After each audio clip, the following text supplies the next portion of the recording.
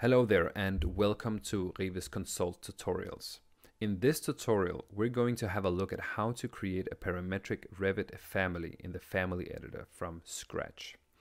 So to give you a very short explanation, a parametric family has parameters that are used to control the shapes, such as the width, length, depth, and so on.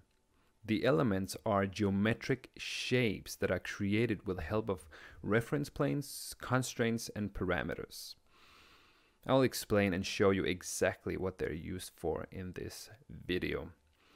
And to give you a clear understanding of how this works, we will create a glass table, because then you will learn from scratch how to create an element and then cut out an area which you can use on various occasions. So this is the very basics.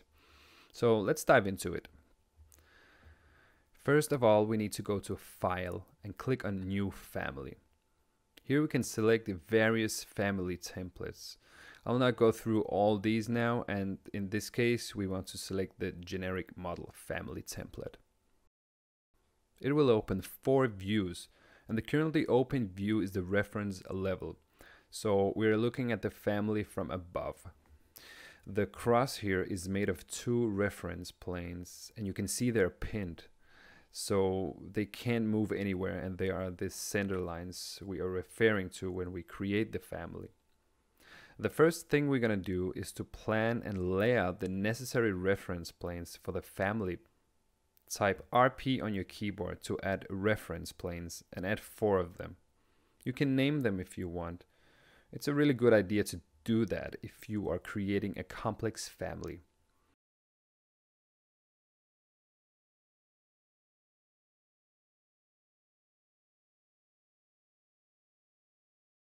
Now we're going to use the dimension tool to add equal constraints, which will make the 2 reference planes have equal distances from one another.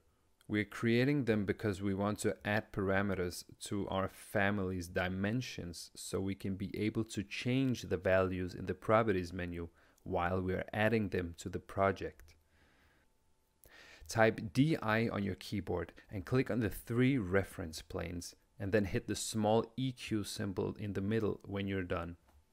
Do the same thing for the 2 other reference planes, which will create the depth of the table. Now add dimensions between the reference planes.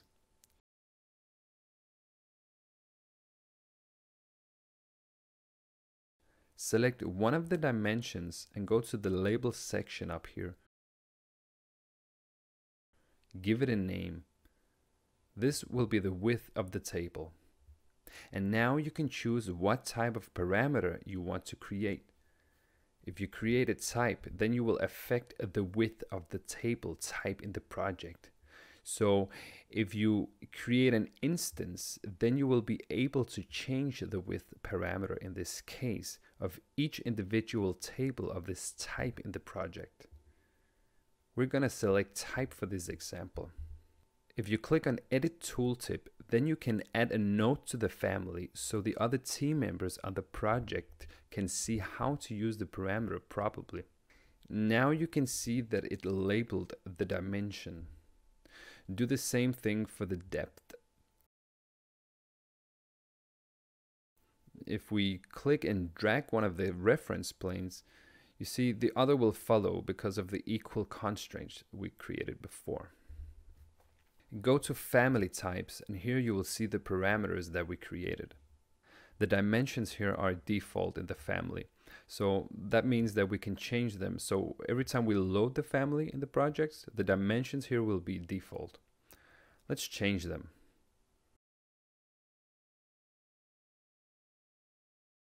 Hit Apply and click OK.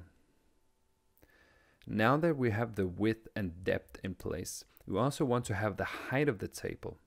So go to the front view and add a reference plane.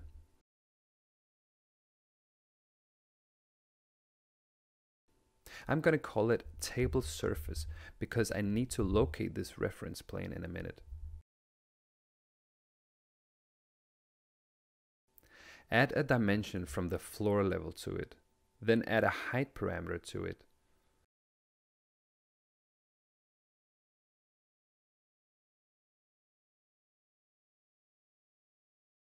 Now, let's create the tabletop by going to the Create tab and click on Extrusion. Click on Rectangle and set the work plane to the table surface. Click OK.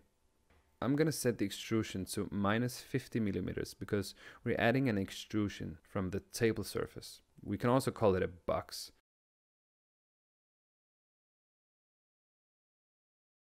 Remember to always lock these constraints. Click Finish.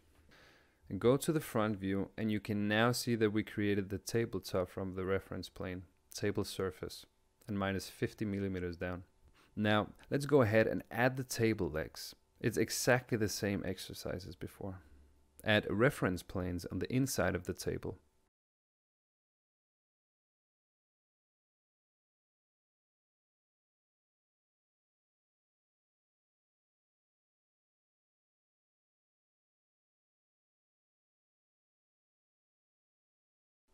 Add dimensions to them.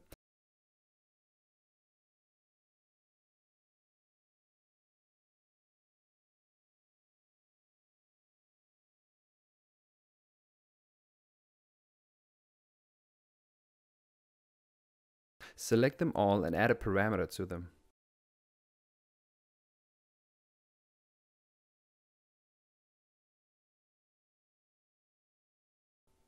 I'll name them leg in this case, and they will have the same dimension. Now we're going to add the table legs by creating extrusions to the reference planes that we just created.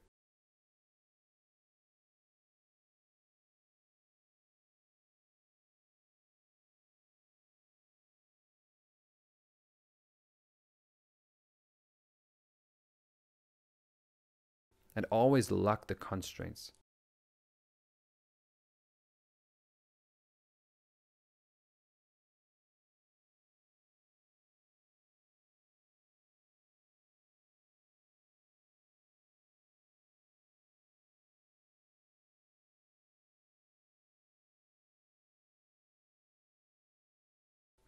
Go to the front view, click and drag the bottom of the table leg to the floor.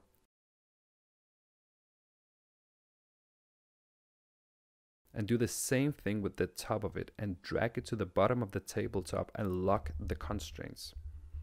I'm going to change the height of the table. It's a bit too much now. Go to the 3D view. It looks good, but I want to remove the joining of the tabletop and the leg so it looks more clean in a way. Go to Join Geometry and click on the two elements. And there you have it.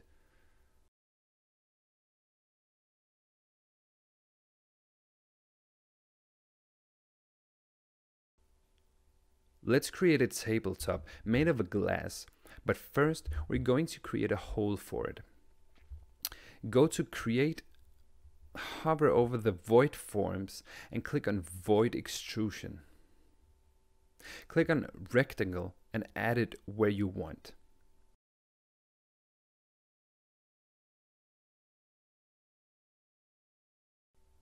Remember to lock the constraints.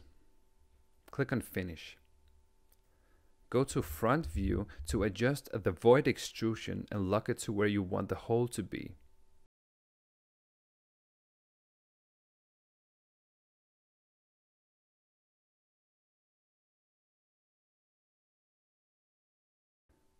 Now that we have a hole in the tabletop, we can add the glass by creating an extrusion.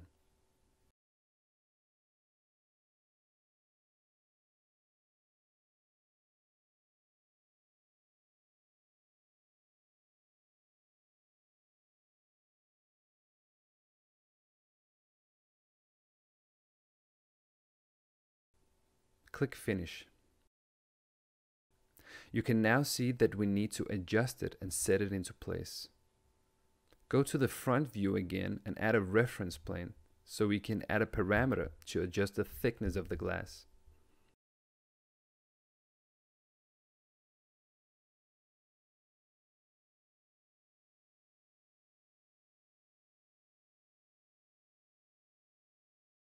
Add a dimension and create a type parameter.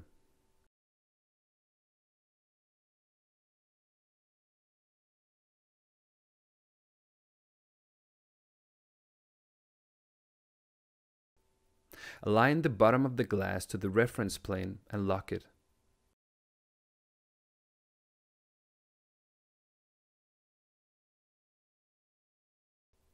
Select the extrusion that is supposed to be the glass and add a glass material to it by going to Material in the Properties menu. Select Glass and click OK. I'm going to set it to shaded down here, so it'll give us a more realistic view of it right now. Congrats! You just created a family in the Family editor. You can now create multiple family types of the table if you need it. Go to Family Types, name the family type you just created,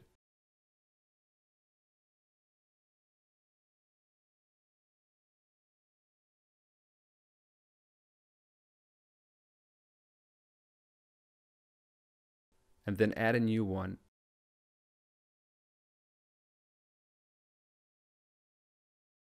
And change the default values.